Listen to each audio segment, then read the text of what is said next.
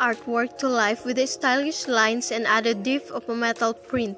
Lines are created with one point connects to another. The painting is realistic with bright colors and vivid affections, with lines convey the feelings of comfort and ease as well as sensual quality.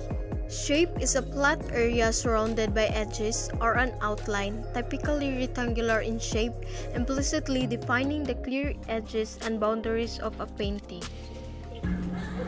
Now, its shading technique uses oil painting wherein it creates a 2D quality that gives illusion of depth, that brings a sense of realism and life to subject that doesn't look flat on a real canvas. The consistency of these artworks show a formal balance from left to right wherein vertical balance is equally important.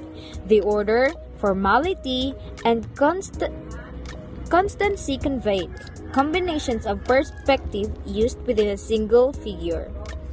The particle size, clarity, and elasticity are some of the characteristics that each pigment has. The ratio of oil pigment as well as the degree were milled developmentally that they won't fade.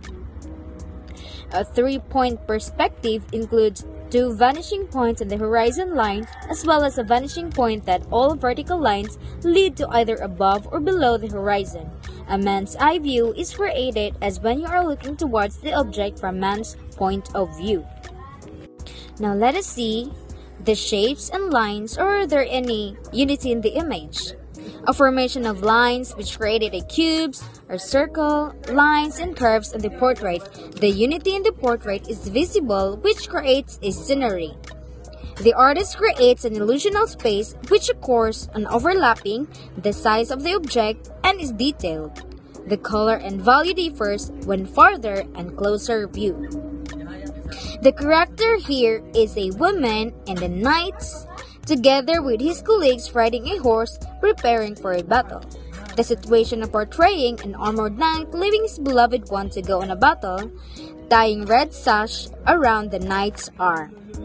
Now, the artist utilizes a painting medium, usually a combination of solvent and oil, used to change the paint to make it act in different ways, extremely necessary a part of manipulating paint. Using a lot of medium may look flat and clear, while using a little medium, the paint will have its consistency.